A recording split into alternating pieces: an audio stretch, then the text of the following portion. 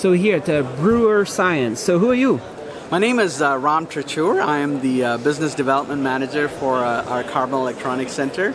And what we do here is Brewer Science is traditionally a lithography material supplier, but more and more as we evolved over the 30 years, we've been getting into semiconductor equipment. We've been selling temporary bonding materials, and now we're also in the business of carbon nanomaterials. And as part of this business unit, we're right now launching our ultra-fast temperature and humidity sensor.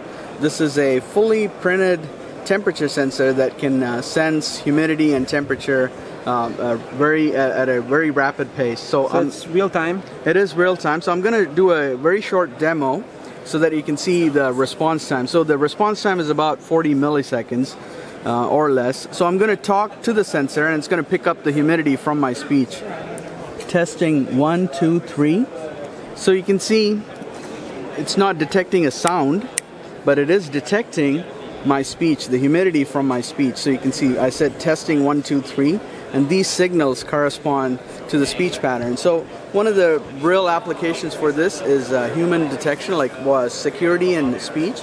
So in a traditional device, it uses voice recognition, and then when you talk to a device to use voice recognition, I can use a recording and say, oh, that is me speaking, but I might not actually be there. But here, if I combine a humidity sensor with a voice recognition software, you'll get an actual humidity signal from my speech. So it tells me that, oh, that is the real person that's talking and not a recording. So that's one application, but temperature and humidity sensor can be applied to several devices. I mean, temperature and humidity sensor on its own is an environmental sensor, and it can work with other sensors to give as a compensation, because sensors traditionally drift with temperature and humidity, and these gives compensation signals. Do different people have different levels of humidity, or? Yes, it senses humidity between 20% and 80%. That's the standard, but it can extend to the full relative humidity, and it can also measure absolute humidity because it's integrated with the temperature sensor.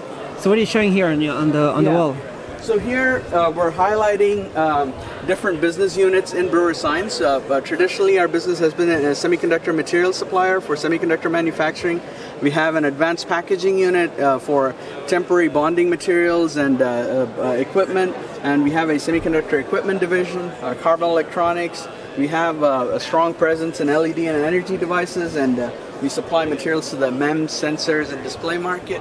And here it shows a highlight of our Carbon Electronics Center. We do materials design, materials R&D.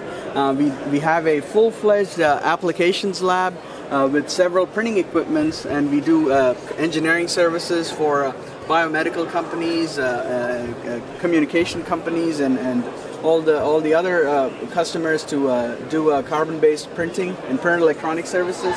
And then we also make several devices like the temperature and humidity sensor. And these show some of the carbon-based devices that we've done. And and the next poster is our carbon-based electronic materials for different printing processes.